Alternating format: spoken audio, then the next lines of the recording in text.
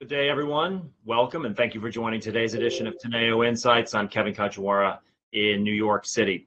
China's annual parliament session, the National People's Congress, that ended this past weekend, marked the end of a series of meetings and documents, including the 20th Party Congress, the 14th Five-Year Plan, and the Central Economic Work Conference, which institutionalized the priorities of China and the Chinese Communist Party and solidified the positions of the country and party's leadership, not least Xi Jinping's third term as president and continued leadership of the party and the military. Meanwhile, relations with the United States continue to be dynamic, to say the least. While President Xi and President Biden attempted to put a floor under the deterioration of this most complex and most essential bilateral relationship, the balloon incident, the new select committee in Congress on China, and looming elections next year in both Taiwan and the United States suggest that relations are only going to become more complicated. So to help us understand these dynamics and other elements of Chinese foreign and economic policy, I'm joined today by three experts in the field. Ling Li is a teacher of politics and law at the University of Vienna and a non-resident fellow at NYU Law. She is an expert on Chinese law and politics, focusing on the party-state dynamic and the institutional practices of the Chinese Communist Party. She also writes extensively on Chinese law and is an expert on corruption and anti-corruption policies there as well. I'm happy to have Professor Li join us for the first time from Vienna, Austria today. My other guest will be familiar to many of you. Gabe Wildau is a Teneo managing director, and he leads our coverage of China in the United States. He spent about 15 years in China, most recently as the Shanghai bureau chief of the Financial Times. And Paul Haenle joins from Singapore. He's Teneo's chairman in the Asia Pacific region. He served in the Obama and George W. Bush White Houses as the China director on the National Security Council. And he was the White House representative to the six-party nuclear talks. He was also a special assistant to the National Security Advisors Condoleezza Rice and Steve Hadley. So thank you all for joining this morning. And let's jump right into it. And Professor Li, maybe I'll start with you. As I mentioned in the opening, you know, we've kind of come to the end of this long process, and there've been a lot of data points in there in both the meetings and the working documents that have come out of them. So, you know, I'd love to start with maybe an overview from you of your observations of how we should be interpreting this series of events and what, you know, China and its leadership is trying to show.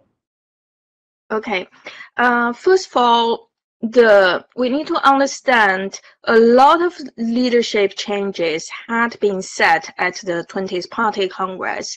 And what the Party Congress elects memberships to the top decision-making bodies. That means it's almost like a qualification for top jobs, but it's not decided at that point of time which portfolio each member of these decision-making bodies will take. And many of that decisions are set afterwards. If it's a party position, then it can be set before the People's Congress. But if it involves any state positions, it has to be formalized at the People's Congress. And that's what happened 1 week ago. And when the Politburo Standing Committee members were determined at the 20th Party Congress, although there's no official designation of portfolio, but because the Politburo Standing Committee membership, there's a sequence of order. So usually there's a convention, which position, depending on which position you are in, and that position is usually packed to a particular position in the state or in the party. And so we could already speculate which positions each member of the Politburo Standing Committee will be taking at that time. And that that estimation or assessment has been proved true, has been observed the old convention as is shown at the People's Congress. So we see the second position at the Politburo Standing Committee was taken by the Premier Li Qiang. And by the way, there's when I'm talking about convention and also the location position in the sequence of lineup at the Politburo Standing Committee, it's not always observed. For example, the 6th and 7th position, sometimes it might be reversed. Sometimes the 6th position is for the top of the CCDI, the party disciplinary institution, and the last position is for the first deputy premier of the state council. But sometimes it's reversed, so it's not 100% set in stones, and things can change. But this time, the last convention has been largely observed, and Li Qiang was a premier, was elected as a premier, and Zhao Leji took the People's Congress, and Li Xi's position was already determined at the party congress as a head of the CCDI, and vice premier Ding Xuexiang, and also the head of the CPPC, the Chinese People's Political Consultants Conference. So there's no surprise at all about the allocation of these positions. As to the lower positions, because they were taken by members of the Politburo and members of the Central Committee at the lower level, but when the Party Congress finished those membership, there's no sequence of order. So we didn't know who is going to be appointed to which position. So there's no estimation, so we wouldn't be surprised, because we cannot predict with reliable certainty. But in terms of the allocation of different seats at the Politburo level, we can see a measure of diversity. It's not all members from the Politburo are from Zhejiang or Fujian, which are the typical clique of Xi Jinping. We also have figures hailed from different parts of the country who does not seem to have an overlap in terms of working experience or place of origin with Xi Jinping. So it's quite diversified. It's not all Xi's men. However, at the Politburo Standing Committee, except the two persons who continued their Politburo Standing Committee membership from the last term, all the new promotions were Xi Jinping's people, either from Zhejiang or from Fujian. So that's on the front of personnel. In terms of the institutional reform, we know there has been a continuation of the institutional reform that started in 2018. This time, the scale of the institutional reform is a little bit smaller than the last time. Last time it's implicated so many ministries and so many new commissions were established, and a lot of them were not changed. They stay where they were, but this time there's significant changes regarding the regulation on the financial front. And there had been rumored proposal that there will be an internal interior commission, and the public security ministry and state security ministry will be taken out of the state council and put directly under the party, and that didn't happen. It didn't happen because I was forced to speculate because there's this rumor. So to give the rumor some credibility, I thought if there's no change regarding the state structure and the function of the Ministry of Public Security and internal state security, there might be some changes on the party front. For example, taking these two ministries out of the supervision from the Political Legal Committee and put it in a different special committee, such as Interior Commission. But that didn't happen either. I just received the new reform plan on both front party and the state, which were published like 40 minutes ago, and that didn't happen either.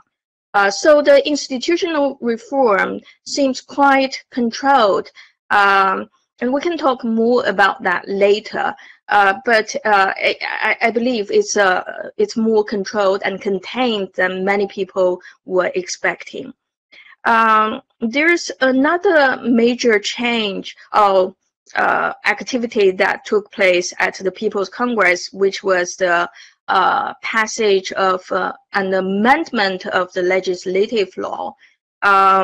It's quite technical, but the major change is to allow the National People's Congress, in particular the Standing Committee of the National People's Congress, to suspend certain laws, not only in specified region, but nationwide. That is also possible now, to suspend law and to experiment some kind of reform programs in the form of pilot projects. Previously, the party just do it.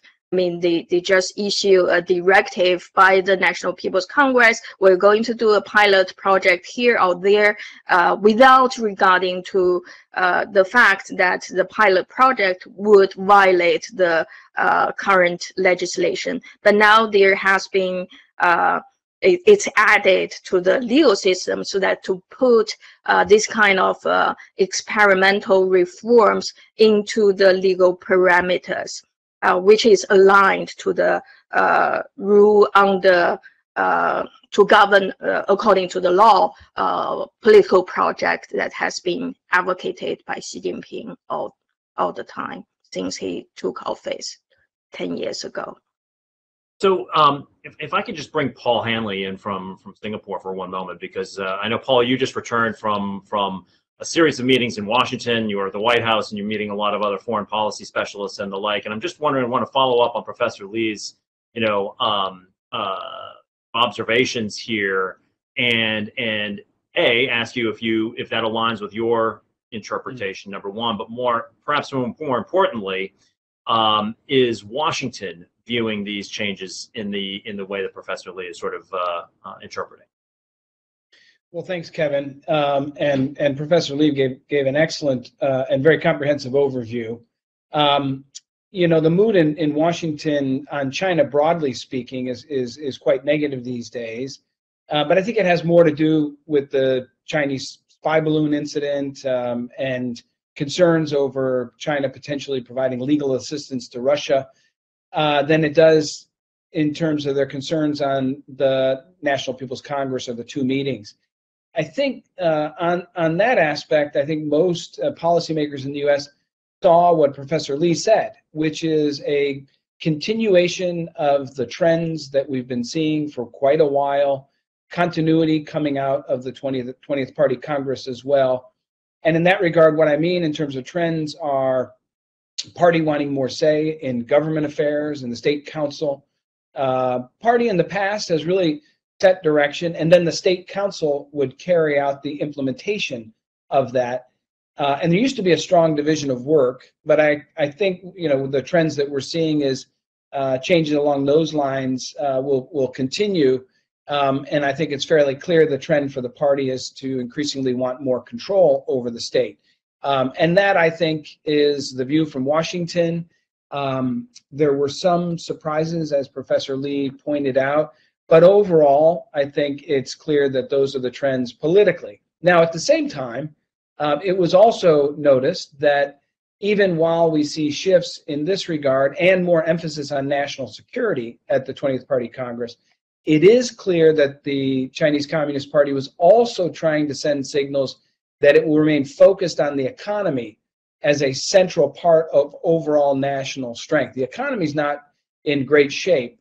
And in terms of the priorities that the leadership laid out at the National People's Congress, they seem to be quite pragmatic.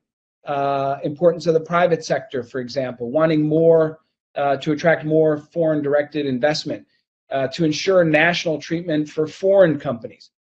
So, these are, I think, received well by international businesses and investors. It's noteworthy that common prosperity agenda was in a sense downplayed. We also saw that the leadership kept on the central bank governor, Gang. They kept on the finance and the commerce ministers as well. I think that reflects probably some anxiety in China among the leadership about keeping international companies and investors in the game. President Xi and the leadership do not want to see large-scale decoupling. They want to attract foreign investment, especially after 3 years of isolation and the current state of the economy. So I think those reappointments were probably intended to, in part, to reassure international markets. The institutional reforms that Professor Li mentioned on public security and state security that were quite controlled and contained, that may be a part of it as well, not wanting to spook the international community. But let me just conclude with this, because I think at the end of the day, there does seem to be some conflicting impulses at play. On one hand, you see the party projecting very pragmatic approach at the National People's Congress to economic affairs. On the other hand, it's clear that the party wants to further strengthen political and ideological control of the private sector and to make sure that economic management is in line with the party's priorities.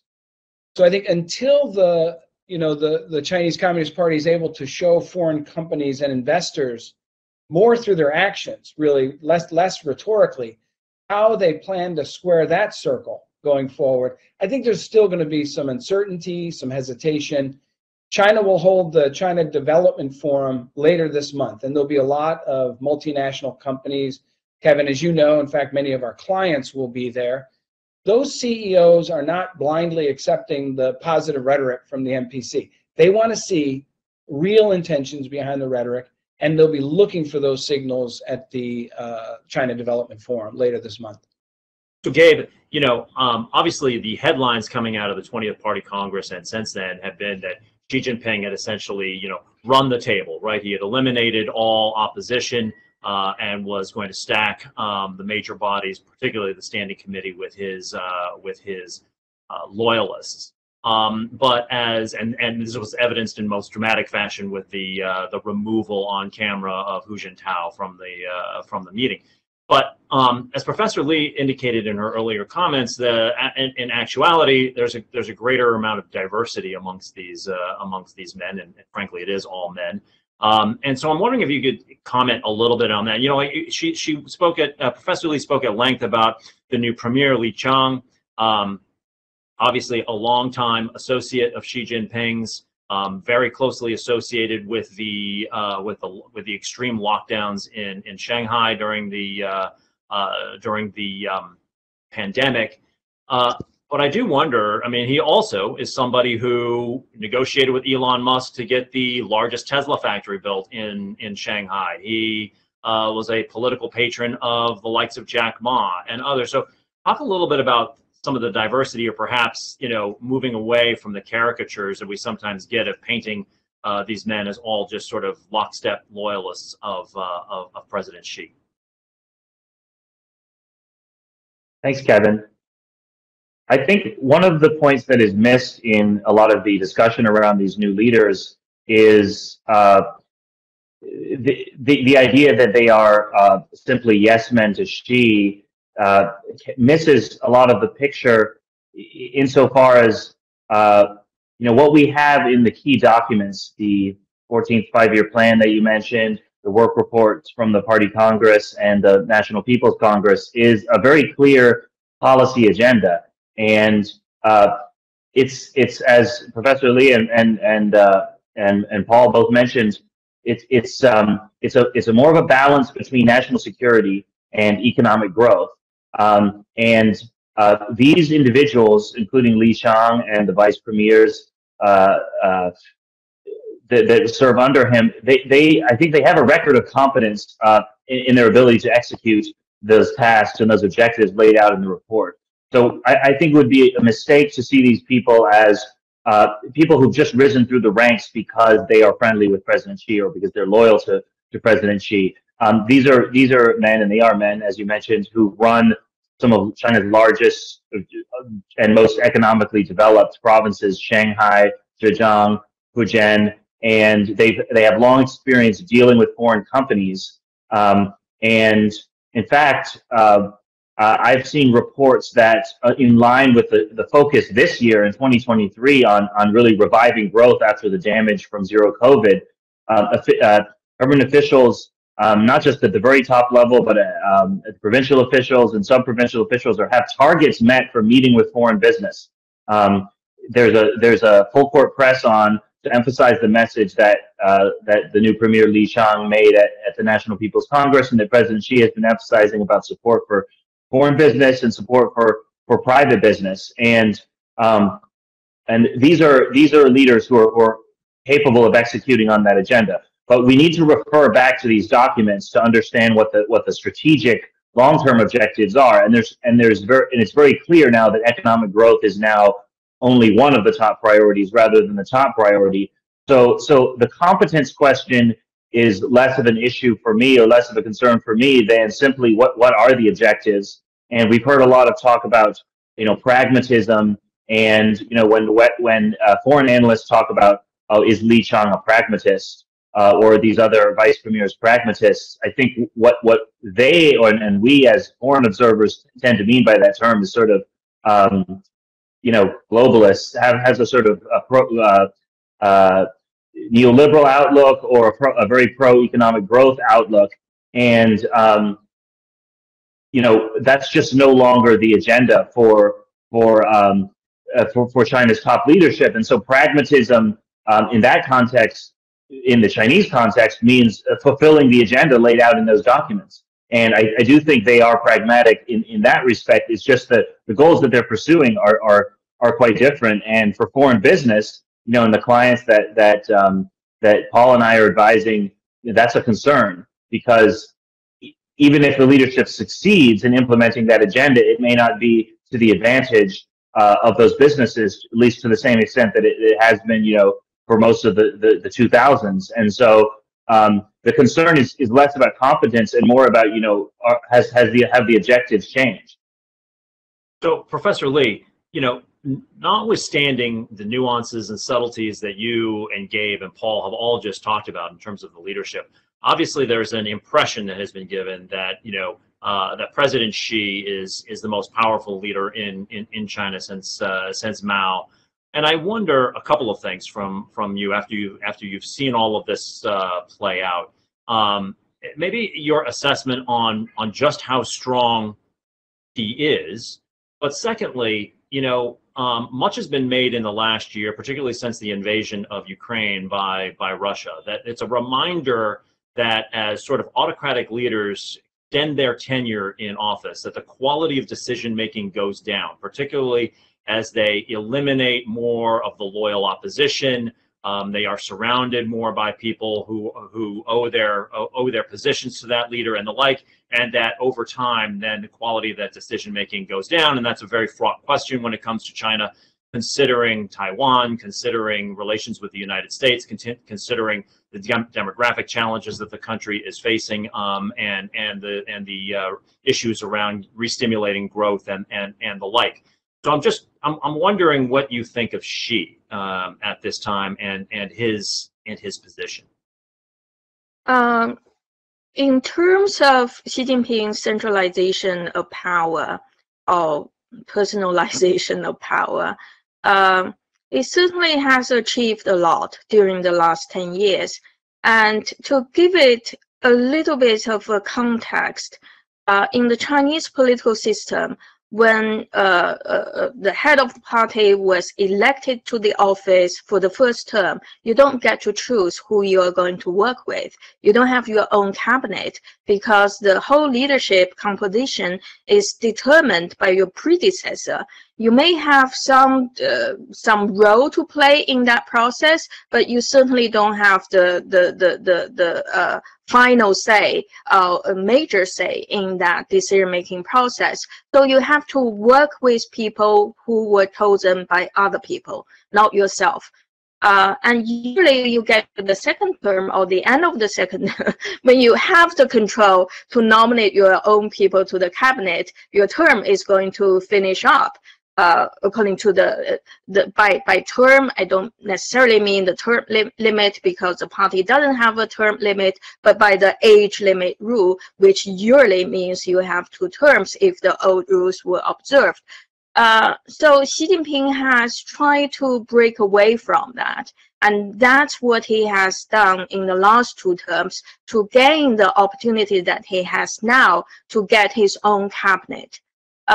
And also we can see, although the exact decision making behind the scenes, we don't know, we have very limited information about that, but from some fringe information or signals, we can already see how that has been played out. I'll give you one example. Previously, since Jiang Zemin's time, the decision-making process for the selection of national state leaders, which took place at the National People's Congress every 5 years. And 2 positions are very important in that 2 positions are the first 2 positions in the steering committee at the National People's Congress when it convenes. And the first position is incoming head of the National People's Congress, and the second position is also very important because that one will be in charge of the day-to-day organization of the Congress during that 2 weeks' time. And since Jiang Zemin's time, that second position was held by a Politburo Standing Committee member consistently. Also during Hu Jintao's time, it has been changed when Xi Jinping, at the second time, at the second term of Xi Jinping, because as I said, the first term, you don't have so much power. Everything was determined by your predecessor. You don't have control over the process. But from the 19th Party Congress and the People's Congress, following that Congress, the second seat of the steering committee of the People's Congress was taken by a member of the Central Secretariat, no longer by another Politburo Standing Committee member. And that person is usually the head of the Central Organization Department. So the last People's Congress, it was Chen Xi, who also has the head of the Central Organization Department. And this time it's Li Ganjie, the one who's going to succeed Chen Xi as a head of the Central Organization Department. That means before that decision, I think they will be in charge of deciding certain positions for the state institutions, at least at the lower level, from the top, premier, not premier, or probably not a deputy premier, but ministry level and down. They will determine that.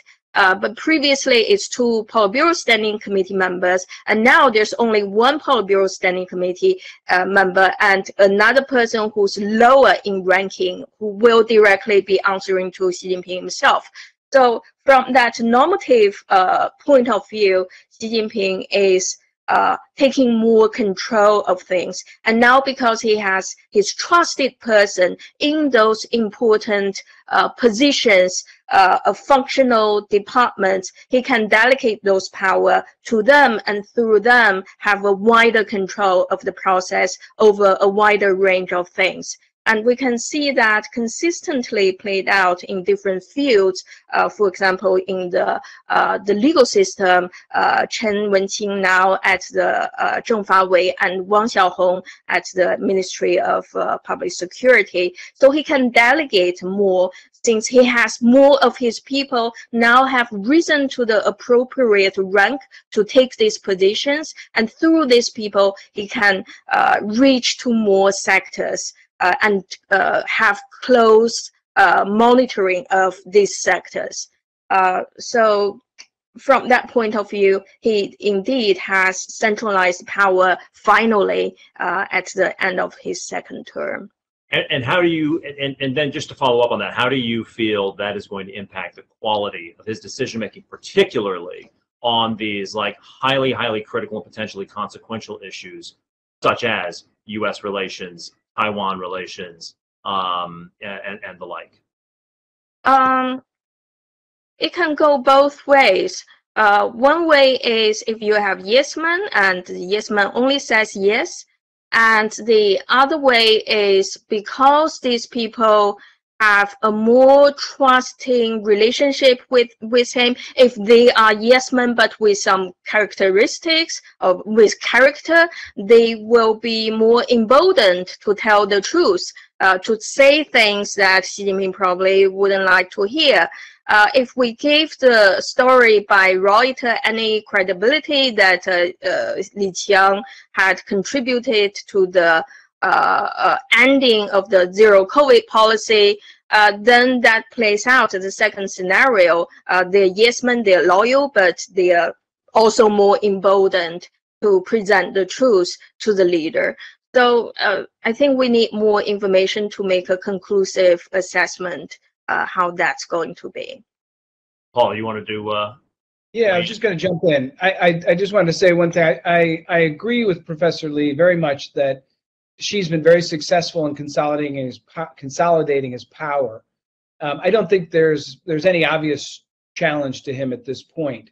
And you mentioned, Kevin, Hu Jintao being escorted out at the 20th Party Congress, and relatedly, the Chinese Youth League, or the Communist Youth League, the faction that he represents, frankly, being decimated at the 20th Party Congress.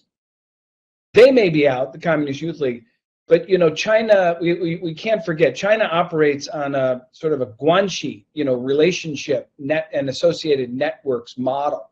And the guanxi network, the relationships network that political leaders build, are important, and they ultimately can become factions in themselves. And so we talked about it, I think, on the last call. These networks, these guanxi networks, involve deep bonds and personal obligations. Old factions die, generally new ones emerge. President Xi's anti-corruption campaign, getting rid of, part of it is getting rid of potential rivals. I don't think that's dead. And I would not be surprised if we see going forward some very high-level senior takedowns, even this year. Xi will want to get out in front of these new factions forming, certain guanxi networks becoming too powerful. We saw him do this before in taking down the head of security, a standing committee member, former standing committee member, vice chairman of the Central Military Commission. Even Jack Ma, represented a growing faction of sorts in the new technology sector, and he was taken out. So I think this will be important to watch going forward on this question. Again, I agree with Professor Li that Xi has done a considerable job in consolidating his power, but given that he is now clearly in charge, and there's no one under him that certainly I take the point that they're not just I don't like the phrase yes men. I don't think they're all yes men. I think they're capable leaders. I think they're smart and capable, and I do think that they will tell President Xi how they feel. But it does create a risk for President Xi that he has his political allies around him, because if policies go poorly, if the economy doesn't get going again, if the China-Russia strategic relationship turns out badly for him, he has no one to point to. He doesn't have a Li Keqiang anymore. And so the last point I'll make is, Chinese leaders spend their entire career being paranoid. Frankly, I think they live their entire life being paranoid. So I think even with President Xi securing his third term, unprecedented, consolidating his power in a very strong way, I don't expect him to rest on his laurels or feel easy going forward. Yeah, as Richard Nixon said, just because you're paranoid doesn't mean they aren't out to get you. So, but just I want to return to corruption in a few minutes here, Paul. But while I've got you, I wanted to pivot just a little bit and ask you, about how you think this elite level politics then influences or impacts foreign policy coming out of China. Now, obviously, it was lost on no one that during Xi Jinping's speech and others at the People's Congress, that he, in a rare departure, kind of called out the United States by name specifically, right? And accused the U.S. of all-around containment, encirclement, and suppression of China. On the other hand, we have seen some pretty dramatic foray in the Middle East as China supposedly brokered the rapprochement, diplomatically at least, between Saudi Arabia and Iran. And of course, there's the nature of this unlimited friendship, quote unquote, with Russia, and the risk that the United States is continuing to put out there that China, and you mentioned this earlier, that China may supply lethal weaponry to Russia and try to tilt the balance of the conflict. How do you see the foreign policy element playing out in the wake of the leadership changes and priorities laid out in the plans? Well, I think we're seeing domestic politics play a pretty significant role in foreign policy, frankly, both in China and the United States. And we see that with the U.S. Select Committee on China, the bipartisan kind of approach to being much tougher on China. In China, I think you mentioned the statements that were made by President Xi for the first time, I think, calling out the United States for encircling and containing China. Normally he says, some countries or unnamed countries. This was the first time he called it out, called the United States out. That's concerning, frankly, because, you can bet after these, National People's Congress meetings, the remarks that President Xi make get studied at all levels by party committees and other organizations. And so this will send a signal that, it's that the U.S. China that it's time to be tough with the U.S. and push back with the U.S. So that's unfortunate. But, you can see the domestic politics, how it plays into foreign policy. I'll give you an example. If you read the statements that were made after Secretary Blinken and Wang Yi met at the Munich Security Conference, that will give you a big indication of how domestic politics plays into foreign policy. Both of the statements went through what each of the individuals said to the other. So, for example, Blinken statement says that, he spoke to Wang Yi about the unacceptable violation of U.S. sovereignty. That, he warned Wang Yi about the implications of providing lethal assistance to Russia, and that he reiterated the U.S. will compete unapologetically. And the Chinese statement, first of all, it started out saying at the request of the U.S. side, Wang Yi met with Blinken. So they couldn't even, they needed to let it out there that they were meeting only because the U.S. side had asked for the meeting. But then, of course, it went through, Wang Yi, explained China's strong position on the balloon, and Wang Yi stressed, this issue, and he pointed out it was a regurgitation of what each gentleman said to the other. And I think in large part that is geared toward domestic audiences back in the United States and China. And we saw that from the beginning, frankly, at the Alaska meeting, when Secretary of State Blinken and Jake Sullivan met their counterparts in Alaska. The rhetoric and exchange was quite angry and heated. And of course, that was in front of the media, and they knew that would be played back home. And so in a sense, the audience was not in the room, it was back home. And that's why I think the outcome of the Biden-Xi summit in Bali in November was so important, because both of those leaders had the wind at their back coming out of their own domestic political events that allowed them to come into that meeting in a relatively strong position. Both leaders came in. Biden and the U.S. midterms, the Democrats beat the historic trends, and Xi Jinping, as we said, ran the table at 20th Party Congress.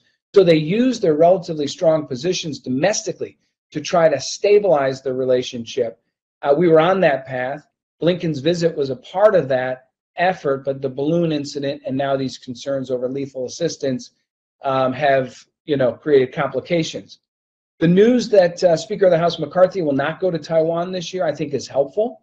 The chair of the Select Committee, Mike Gallagher, had suggested he would hold hearings on Taiwan. And then he visited secretly, didn't tell anybody until he returned. And when asked about hearings, said, well, they may do them on Guam. So, there are indications that perhaps, we have APEC. The U.S. is hosting APEC at the end of this year in the fall. And I suspect Biden will want President Xi there, and I suspect President Xi will want to be there himself. So that may be a forcing function mechanism that will allow our two leaders to try to put the relationship on better footing despite the domestic politics in both capitals. But it's hard to tell at this point. So I want to turn to Gabe and the economy here in just one moment, but because you brought up the balloon, I want to ask you one thing.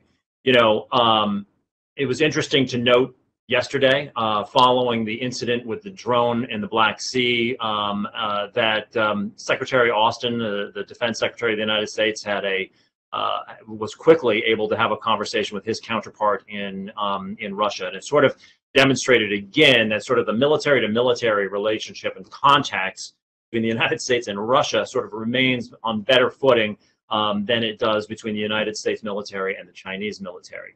And the balloon incident, although overall in the end sort of a benign situation, it did put on stark display that there is not a great institutionalized crisis management function between the United States and China. Is that a fair assessment, and is that concerning when you've got a lot more potentially more dangerous contact that could be made in the South and East China Seas? I mean, look, from an American perspective, I find it concerning. From a broad perspective, I think the U.S. and China do want to avoid conflict, but it is difficult to set up these guardrails, crisis management mechanisms in the current environment. Outreach to the other side is often viewed as we said, in the domestic political environment in both countries as a sign of weakness. We've also heard the Chinese view pretty clearly that guardrails, military-to-military dialogue, crisis management mechanisms, they see those almost as a tacit acceptance of U.S. military activity in the region. And they would rather the U.S. pull back in terms of its military activity from the region. They don't want to give the U.S. military an out should the U.S. Military push the issue and have some crisis. So, what they say is Chinese PLA will say, we don't want your military in China's backyard. So why would we want to establish these mechanisms to give you an out should something happen? And we can see the negative view towards these guardrails, as you say, during the balloon incident. The Chinese defense minister wouldn't answer Secretary of Defense Austin's phone call. So I think, in the U.S. view, it's precisely during those difficult incidents like the balloon that these channels become critical.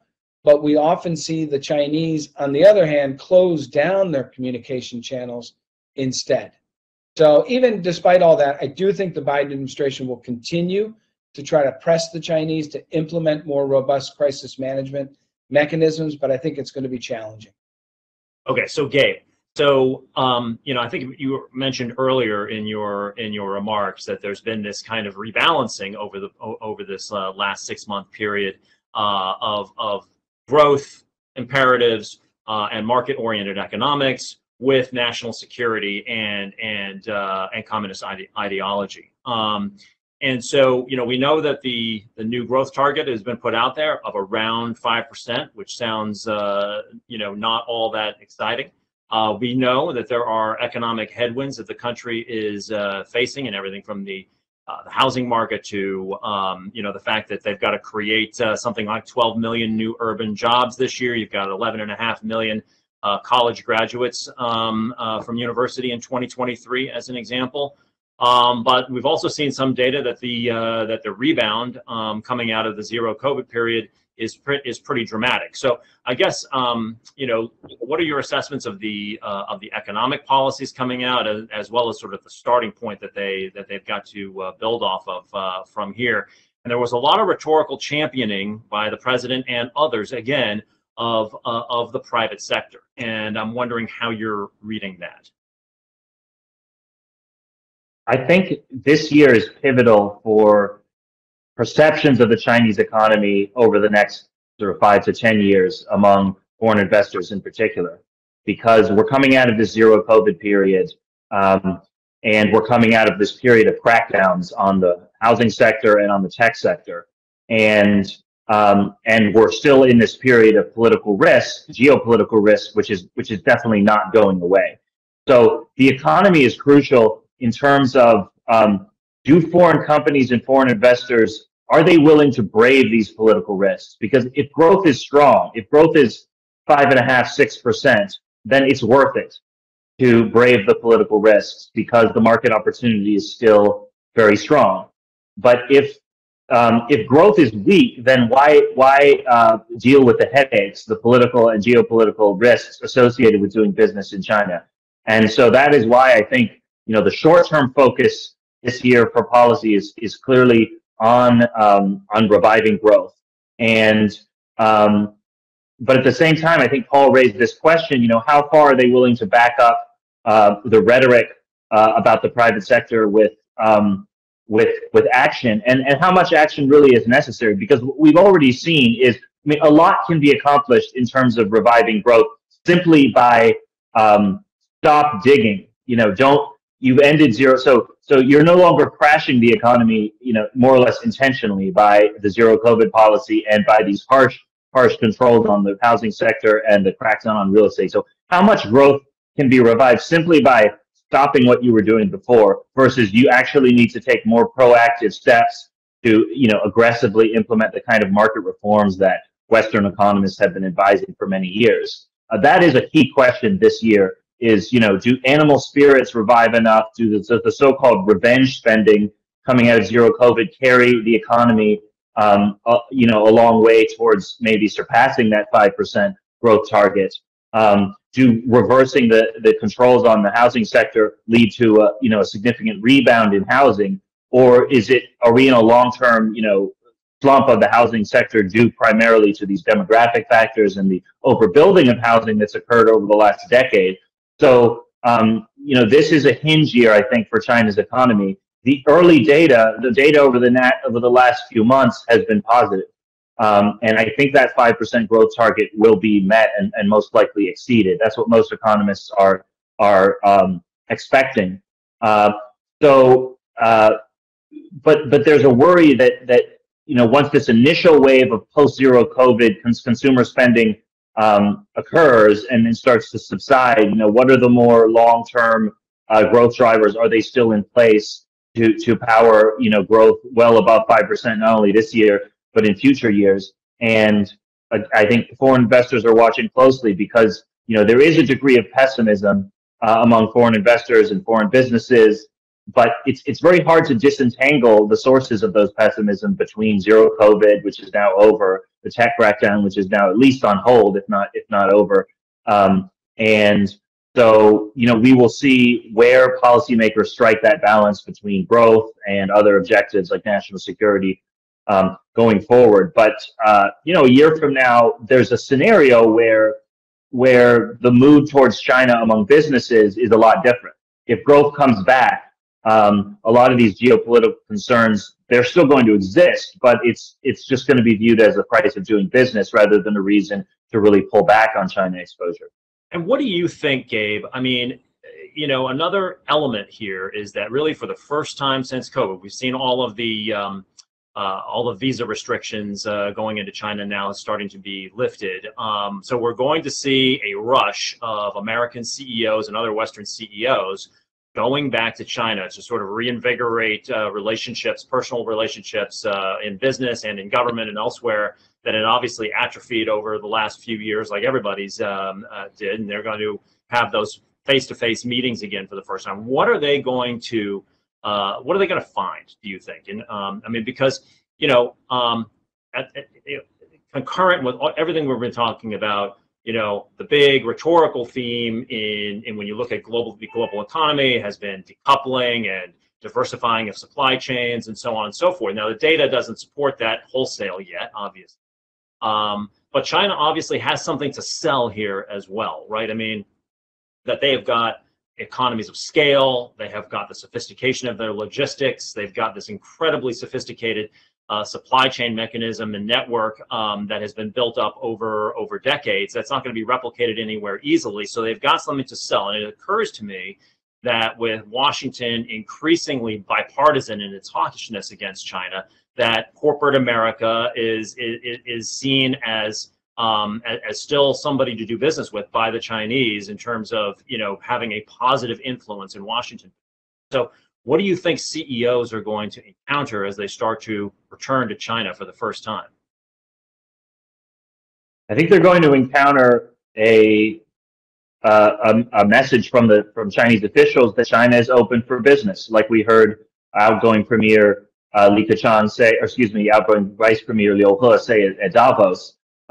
China is open for business.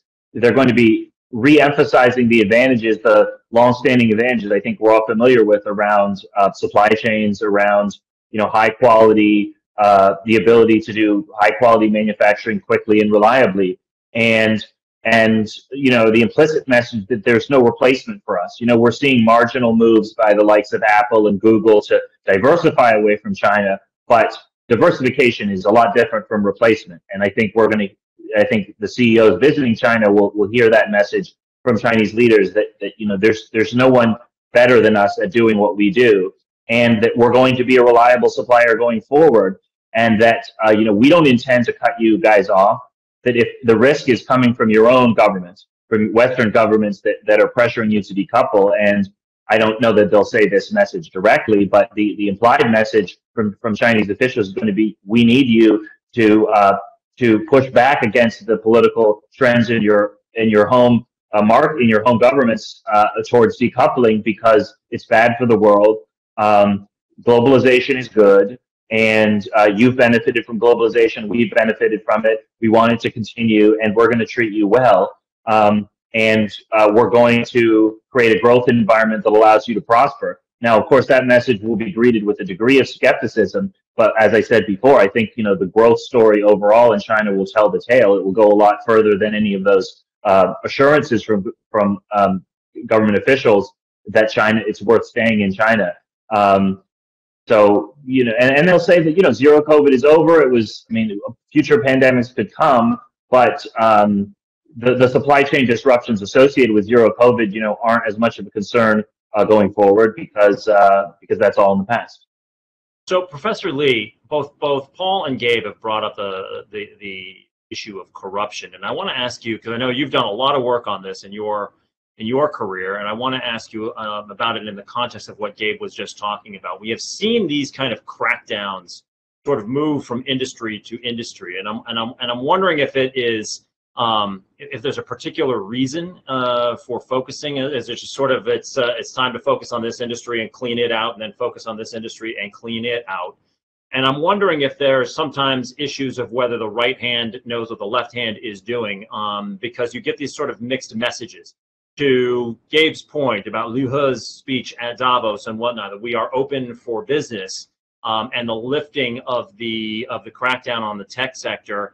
At the same time, then we have the disappearance of Bao Fan, the investment banker, best known in the West, investment banker, best known for his technology-related deals and whatnot, just sort of disappearing, which would seem to send more of a chilling effect again at the same time, in contrast with that more welcoming rhetoric. So how should we interpret the anti-corruption moves, and specifically around the disappearance of Bao Fan? Well, yes. Bao Fan is an individual case. I don't think it necessarily negates the trend of welcoming gesture that Liu He is trying to signal to the rest of the world.